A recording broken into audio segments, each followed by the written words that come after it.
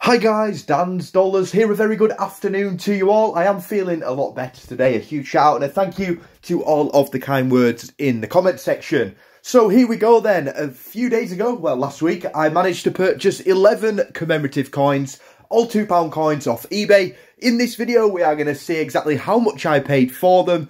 Two absolute crackers in this job lot. We had the coin on the screen previously, the Commonwealth Games Wales, and the coin on the screen now, the Isle of Man 1998 commemorative £2 coin.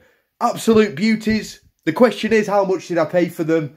I do believe this has got to be a Dan's Dollars best buy. Probably one of the best buys I have ever done on eBay. £24.33, £4.20 postage. Don't mind paying a little bit more as long as I get here.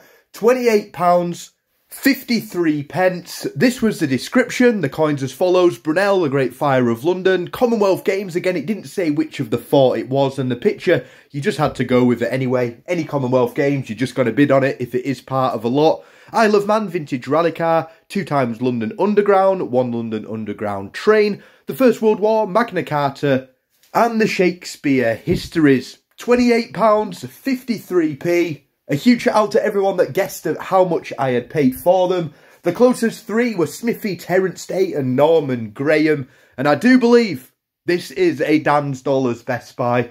What are they worth? I believe £40 to £45. What I am going to do though is I'm going to keep the Commonwealth Games Wales, and the rest of the coins will be given away in giveaways, and I'll also add some to the Young Coin Collectors giveaway as well, which will take place at the end of the month. Talking of the Young Coin Collectors giveaway, an amazing sending from the man himself, Norman Graham. The next video will be the coins that he has sent in. Everyone, please give him a huge shout out and some love in that video. Again, thank you all so much for being super amazing.